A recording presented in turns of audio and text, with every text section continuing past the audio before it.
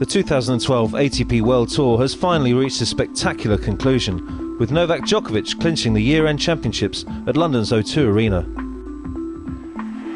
It was also a year which bid farewell to four highly regarded players, all of whom reached the top 5 in the South African Airways ATP World Tour rankings. The owner of one of the most powerful forehands in the game, Fernando Gonzalez, played his final match at the Sony Ericsson Open in Miami. Gonzalez won 11 career titles, a silver medal at the Beijing Olympics, and reached the Australian Open final in 2007. Yeah, it's been 14 years, unbelievable, like a pro, and I was dreaming when I was 5 years old until today.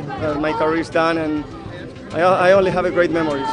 Ivan Lubicic was once considered the greatest indoor player of his era, but chose to call time in his career this season just a few steps away from his home on the clay courts of the Monte Carlo Country Club. Well, he was one of the great servers we had in the game. Obviously, one of those dangerous players you never wanted to face. I had some great matches throughout the years with him, and I can really consider myself lucky enough to have played in his time.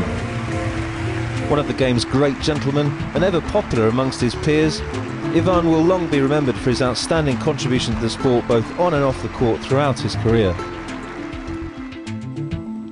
Andy Roddick was the best American men's player for much of the past decade, clinching consecutive Masters 1000 titles in Canada and Cincinnati in 2003, as well as the US Open. Fittingly, he announced his retirement at Flushing Meadows this year. The three-time Wimbledon finalist was a permanent fixture in the top 10 for most of his playing career, amassing 32 ATP World Tour titles and 33 Davis Cup victories.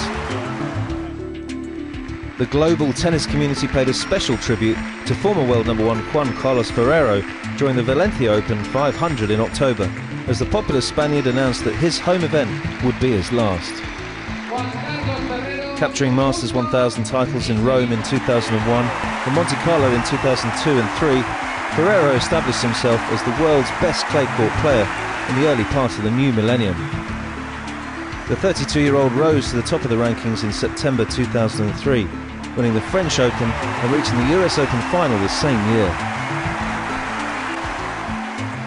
Ferrero continues his interest in the game as the new tournament director for the 2013 Valencia Open 500.